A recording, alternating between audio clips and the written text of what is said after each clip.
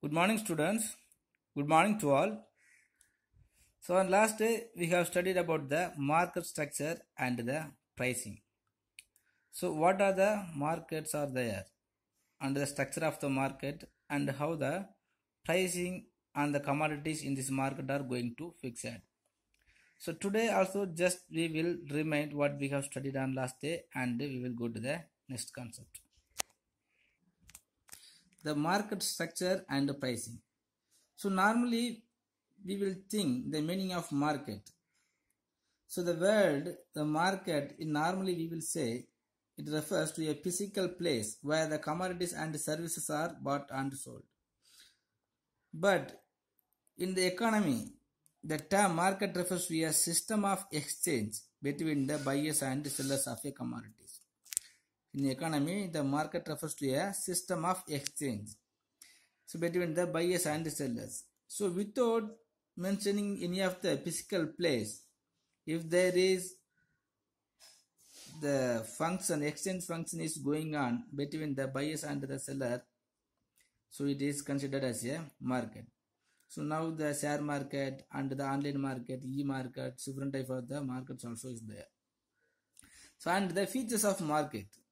So the buyer and the sellers of a commodity are a service. So if you are considered the market function is going on mean, so the buyers and the seller of a commodity or a services must be existing. So next, a commodity to be bought and sold. So here are in a market, the commodity must be bought and sold. So next, the price agreeable to buyer and seller. If the commodity is going to sell, the price is going to fixed by the buyer or the seller, but it will be the agreeable to the both the buyer and seller. Next, direct and indirect exchange. So normally if some of the market, the commodity, the exchange functions will be happen as directly. Sometimes it will be indirectly. So in this online market and so many of the markets are there. So here the exchange activities will be functioning as indirectly. So next we have studied the classification of market. So we can classify the market on the basis of areas 4 types. The local market. So in this local market, the product is going to produced within the boundaries or within the particular place, and the produced product also will be going to sell within the same areas. For example, the vegetables in these rural areas. Some of the rural vegetables and the fruits are going to cultivate within the rural, and the market is also will be available. The produced commodities will be going to sell within the same place among the producers. Next, provincial market. Provincial market means the regional market. The regional market means some of the product will be produced in any of the places, but in the sales will be happens, or the produced product will be come to or will be happen within the particular region only. For best example is the newspaper. So some of the newspaper is going to sell, but all the newses will be happen what was happened in the same district only. So next is the national market. So the national market means some of the product is going to produce within the boundaries of geographical, or the geographical boundaries are the political boundaries within one nations. If any of the product is going to produced and the product is consumed by the same nation itself is considered as a national market. Next, international market. So here the product produced is going to consumed by the another one of the nations. So product will be happen within the one nations, and the sales of that commodities will be happen beyond the particular boundaries, and the another nations also is considered international market. So next, on the basis of time. So on the basis of time also we have classified the market. So on the basis of time means here the time is refers to the nature of the factors. So nature of the factor means such as the variable factor and the fixed factor. We have studied 4 factors. So land, labor, capital, organizations. So here the land and the organizations may be considered as a fixed factor. So labor and capital may be considered as a variable factors. The two factor can easily change. It will be variable within the short period or the long period or very short period. Okay, but the fixed factor will never change within the particular period. Okay, so on the basis of the nature of factor only, here the time is going to consider. Okay, so now the very short period market. So very short period market mean, for example, the weekly market. So the supply of the commodities will not be extended within the particular period by using or by changing the any of the factor, the variable factor and the fixed factor. So next is short period market. So in here some of the supply of commodities will be extended slightly by using the variable factor only. So next, long period market. So here we can extend the supply of commodities on the basis of increased demand for the commodities by changing the four type of the factors, the variable factors and the label factors. Next, very long period. So the very long period will be occurs when the entire economy undergoes a drastic change. If our society is going to become as a drastic change, so new type of the technologies are introduced and most modern products are produced. So several newer methods of productions are adapted in the production process. So totally and the taste and the preference of the consumers itself will be changed. So all over the factors has to be changed on the basis of the secularisms. So for example, the arrival of the pen drive has driven out the compact disc, CD and DVD players. So next, newly, so we will study it on the basis of the quantity of the commodities.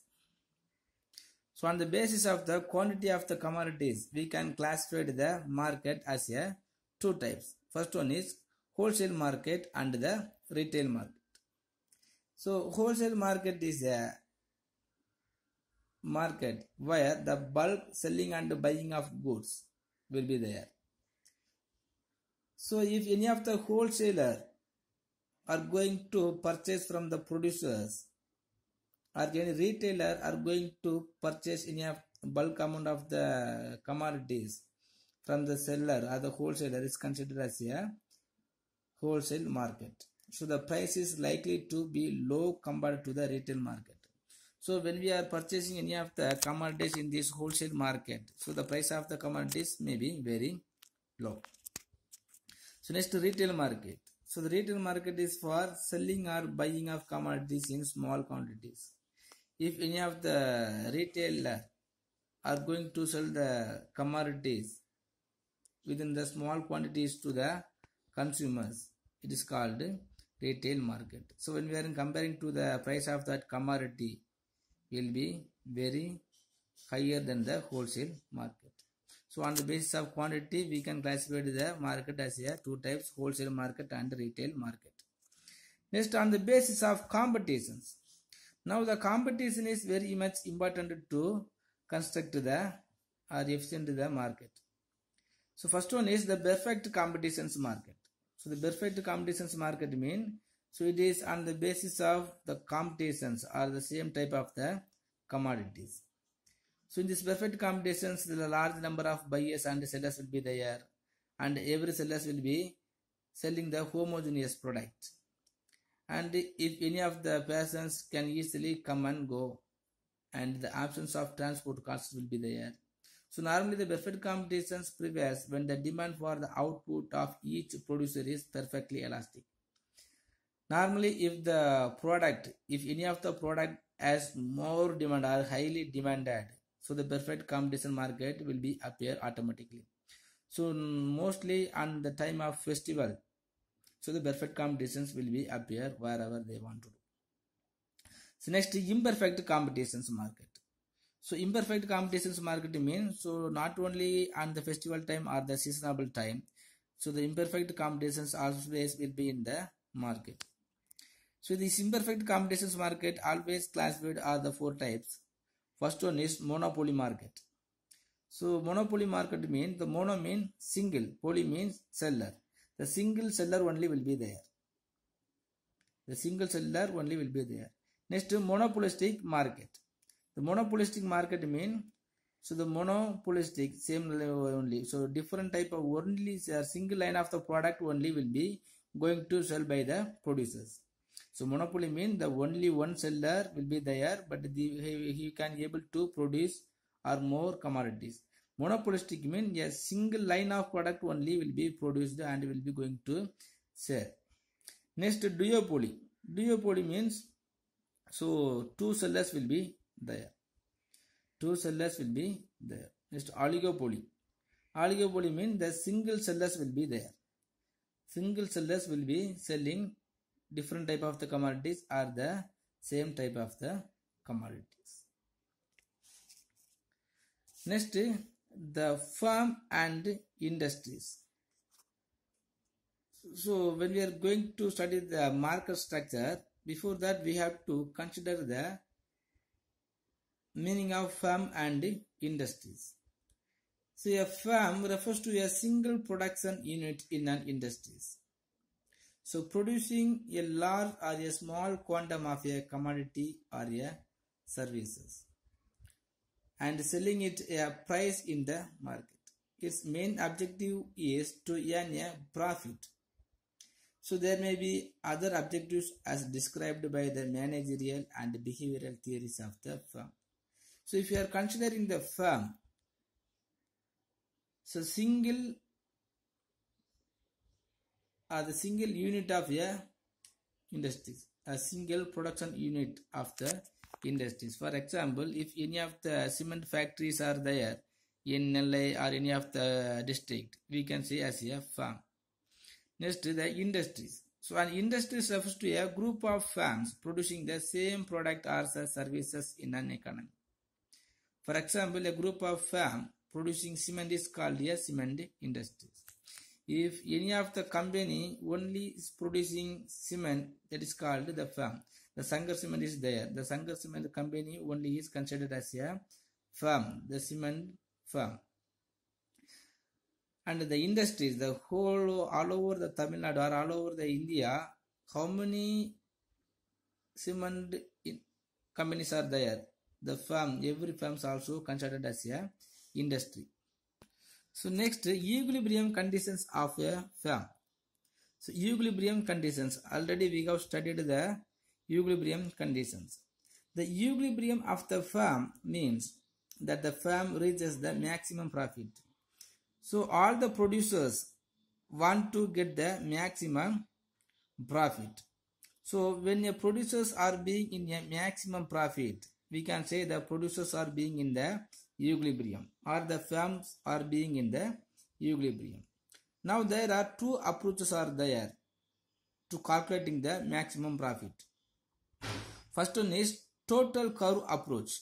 Total curve approach means the cost curve and the revenue curve. The total cost curve and the total revenue curve. So when we are considering the total cost curve and the total revenue curve, we can calculate the measuring of the, measuring the profit. So first the total curve approach. So in this total curve approach,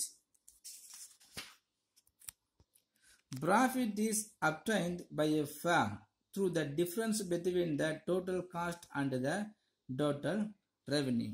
So here the two type of the curves are going. So first one of the curve is starting from the origin, that is called the total revenue, and one of the curve is starting by the distance from the origin, it is considered as a total cost curve. So here what is the in which ratio the difference are there between the total cost and the total revenue, we can consider the profit. So the equilibrium is obtained at the point where maximum difference between the TC and TR occurs. So here the two type of the cost curves are moving from these two origins.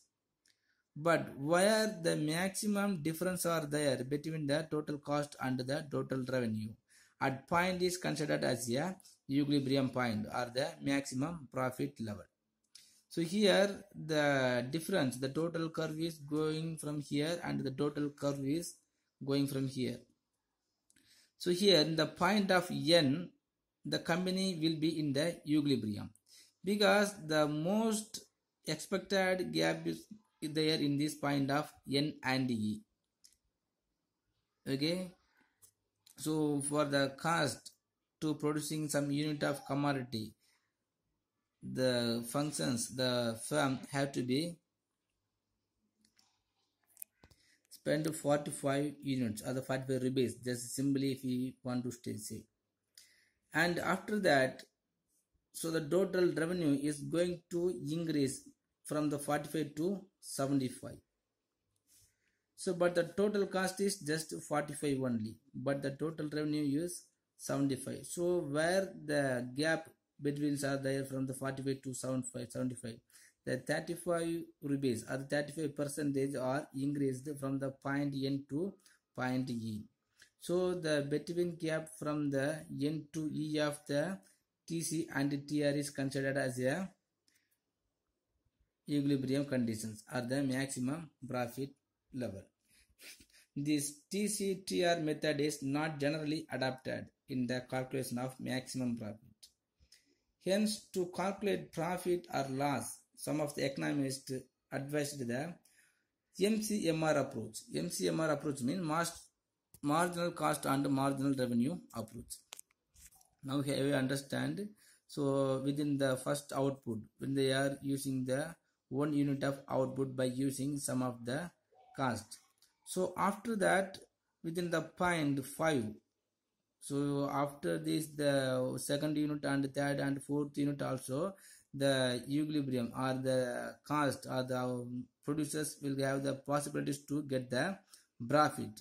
But where they are going to maximum profit means in the point of E. In the point of E mean when he is going to 50 unit. But in these 2 to 4 also he will be in the equilibrium or will be in the profit. But in the point of output, the point of unit 5, he will be earning more profit because the gap between the TC and TR is very much on the point N to E only. So the producers or the firm will be in the maximum profit on the particular line. So after that particular line, if the producers want to increase the product, so the total revenue will be decrease. Okay, so it will be come to a decrease till he can able to increase the 0.8. So after the 0.8, if he is continues their production, the total revenue will come to an end or it will be reduced. So next the marginal curve approach, marginal cost approach. So in this approach, the following conditions are the 2 conditions are to be verified to obtain equilibrium of a firm. So when we are studying the profit, when we are calculating the profit of the firm by using the marginal curve approach, the 2 types of the conditions are to be verified. So what are the conditions means? First, the MC is equal to MR. MC is equal to MR means the marginal cost. So the cost must be equal to the revenue. So the marginal cost is equal to marginal revenue. Marginal revenue means, so we have missed I think. So the additional last unit of revenue.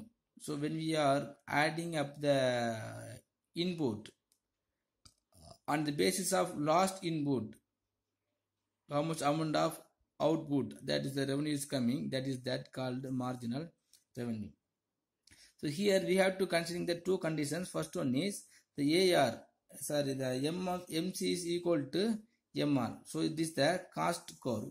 The MC must be equal to the MR. So here in this 2 point, the A and B, in this A and B also, in the point A and B always is equal to the MR. So in this 2 point, MC will be equal to the MR. So when we are following the hypothetical situation, so normally a rational seller will not be in equilibrium at output level 1. See here, when they are going to when the producers are producing the 1 unit of output, he will be in equilibrium. Equilibrium means he will get some of the profit. Okay, but as a rational consumers, as rational producers will never stop the output level within the point 1 itself. So through MC is equal MR at the point, here this line is considered as the marginal revenue curve. Okay, so here the marginal revenue curve and the marginal cost curve always will be equal only, but even though he will get some of the profit, he will never stop at the point. So his profit increases. So when he produces an output beyond 1 unit till they reaches 5 units, so the marginal revenues are going to increase. So marginal revenues are going to decrease at first. After that it will be increase. Okay, so he will be increase the production level till the 0.5. So the advantages for the producers to continue his productions. Again, he will not be in equilibrium beyond 5 units of Q, when his marginal cost will be increased. So the marginal cost has to be decreased and the marginal revenues will be increased. Okay, so even within the low marginal cost, if he is get the maximum profit, but whenever the cost is going to decrease, the marginal revenues also will be the equal. Okay, but within the low cost of production, the producers can be able to get some of the revenue. But after this point unit, if he want to increase the production, the marginal cost will be increased. Okay, it will be never equal to the revenue, but the loss will be appear. So from this every point the loss will be increased. So if he is increasing the 50 unit, the loss will be increased. So like that, whenever he is going to increase the production level beyond the 50 unit, the cost will be increased. Again, but at the last level, point B, if he is increased the production, he will get the loss only. So next, so the MC cuts MR curve from the below. So the marginal cost is equal to marginal revenue is the sufficient level or not the sufficient level, it is the necessary level. Okay, so see the marginal cost and marginal revenue is also will be the same. So if it is equal to if the marginal revenue is equal to the marginal cost only, he will get the little bit of the profit. So it is the necessary things, but it is not the sufficient conditions, as the producers always want to earning the more profit. So another one of the conditions also have to be happens. That what the conditions mean? The marginal cost curve cuts the marginal revenue curve from the below. See, this marginal cost curve is going to cut from below. So marginal cost curve cuts the marginal revenue curve from the below. So what's the meaning is that means? So the marginal cost is always reached. So the marginal cost is decreased and it is going to increase upon the particular time. So a firm under imperfect competitions focus declining price line.